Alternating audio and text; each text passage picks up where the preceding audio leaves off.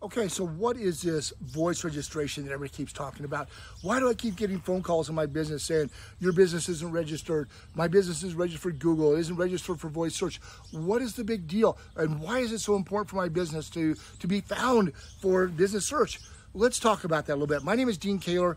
I am a co-founder of Simply Be Found, and I want to share with you some information to help protect you a little bit from these phone call people, these, what I call them, let's call it what it is. I think a lot of them are scams. Not everybody's a scam, but you need to make sure that you protect your business, protect your profiles so that you don't get yourself in trouble with the search networks that are out there. So let's talk about it.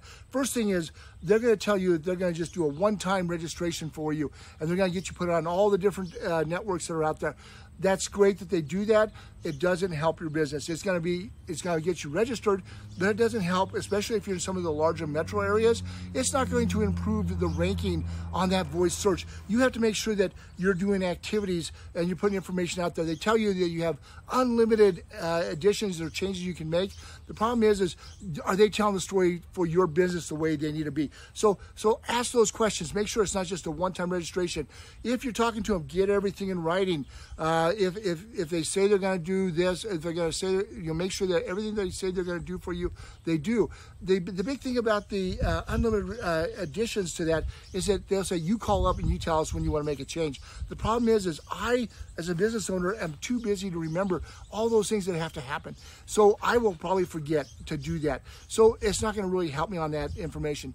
The other question you need to make sure of is make sure that they're not creating duplicate accounts of your business.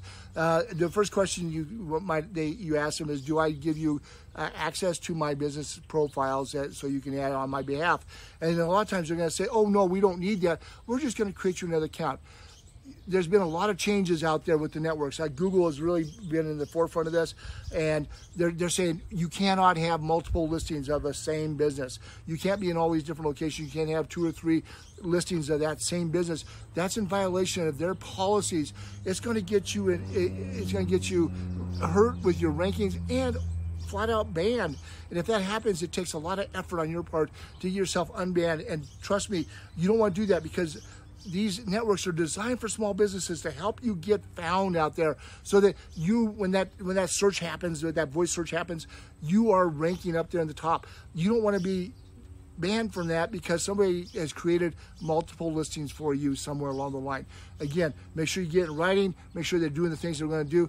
Tell your story the way you want it. Simply Be Found has tools that we help you to get found out there and get found on these networks without giving up control to anybody else. You stay in control. You put the information out there. It's really simple. We feed to these networks on a regular basis to help rank you once you get all the information put in. So give us a try. SimplyBeFound.com.